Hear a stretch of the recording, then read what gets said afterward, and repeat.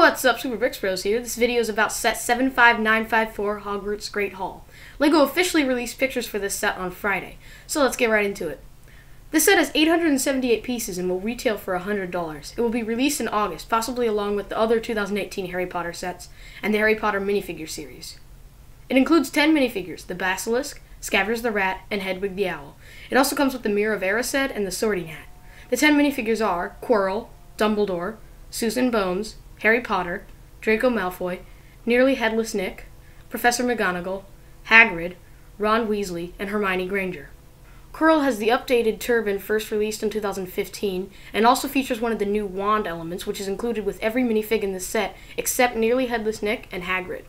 Quirrell also no longer has his cape, but is very accurate to the first movie, especially his torso printing.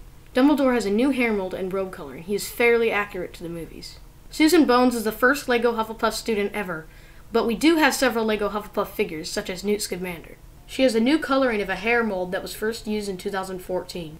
I'm not really sure why LEGO made this figure, as she is not important to the plot whatsoever.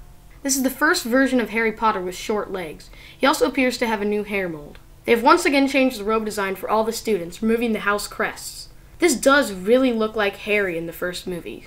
Once again, this is the first version of Draco Malfoy with short legs, and his hair color is now more accurate. Nearly Headless Nick features a new hair mold and great detailed printing. He is mostly accurate to the movies except for his hair. Professor McGonagall has changed her hat color and now uses legs instead of a dress. She still has the same necklace print, which is really accurate to the movies.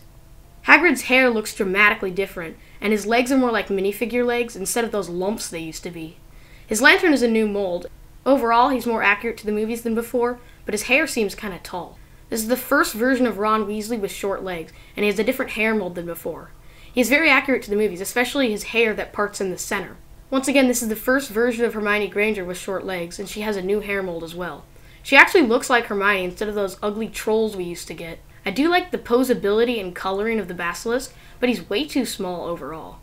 Other than that, he's pretty accurate to the movies. Scabbers' mold has changed from the standing rat in 2004 to a new mold that's similar to the standard LEGO rat, and his coloring is way more accurate.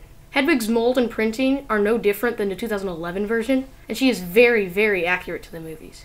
The Mirror of Erised is a new color and a completely different style of build, which is far more accurate to the movies.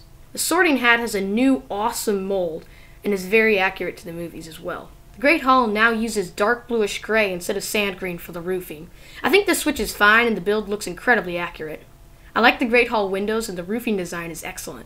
Overall, the interior looks pretty good, although crowded, but they do manage to fit in 4 house tables. The floating candles are neat, and we do appear to be getting a couple of new molds on those. One other thing I noticed is that this set is built modularly, which probably means that the rest of the sets in the series connect to this one to create a huge Hogwarts castle, which sounds awesome, and I'm probably going to want every one of these sets. And that's it. Give this video a like, and please subscribe.